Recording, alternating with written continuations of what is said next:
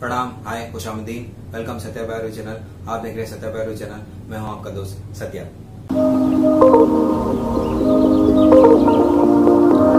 Hello friends, आज हम review करने वाले हैं एक नए पिक्चर के ट्रेलर के बारे में। पिक्चर का नाम है शिखारा।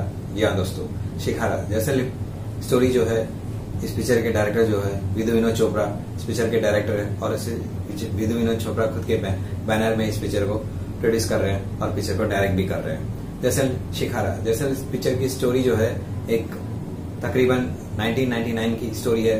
जम्मू कश्मीर जो कश्मीर पंडितों के साथ जो हुए हालात के बारे में इस पिक्चर में दिखाया गया है। तकरीबन 40,000 कश्मीर पंडितों को कश्मीर छोड़ना पड़ा, इस तरह का हालात हुआ था। वैसे हालात को इस पिक्चर में दर्शाया गया है। इस पिक्चर में जैसे हीरो के रोल कर रहे हैं आदिल खान और हीरोइन के रोल कर रहे हैं सादिया।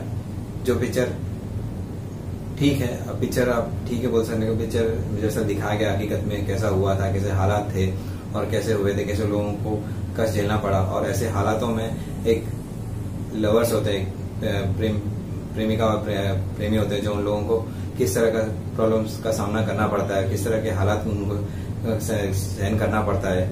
और इनका प्यार एकदम सच्चा प्यार होता है जो उनके बुजुर्ग तक, बुढ़ापे तक चलता है। इस तरह ये पिक्चर में दिखाया गया है। इस पिक्चर के ट्रेलर में आपको देखने को मिलता है।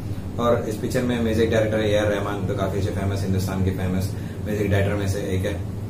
पिक्चर में म्यूजिक डायरेक्ट किए हैं उन्होंने। बाकी पिक्चर का ट्रेलर काफी अच्छा है। तो कश्मीर दिखाया, कश्मीर के हालात को दिखाया था, उस वक्त का हालात जैसा था वो दिखाया गया है। बताने की डायरेक्टर ने कोशिश की इस ट्रेलर में कि बताने के लिए कि हालात कैसा था और किस तरह लोगों को कष्ट झेलना पड़ा, किस तरह उनको छोड़ना पड़ा। वैसे हालात इस ट्रेलर में आपको देखने को मिलता है। जैसे पिक्चर रिलीज होने वाला है अगले महीने 7 तारीख फरवरी 2020 में। देखते हैं जब पिक्चर रिलीज होगा पता चलेगा कि स्टोरी क्या है और क्या कहना चाहते हैं हमारे डायरेक्टर, जबकि उन्होंने खुद के बैनर में इसे प्रोड्यूस किया है और इस पिक्चर को डायरेक्ट किया है। बस इस वीडियो में इतना ही। फिर मिलेंगे अगले वीडियो में। आपको मेरे वीडियो अच्छा लगा तो मेरे चैनल सत्या भाई चैनल को लाइक कीजिए, शेयर कीजिए और कमेंट्स कीजिएगा और मेरे चैनल को सब्सक्राइब कीजिएगा।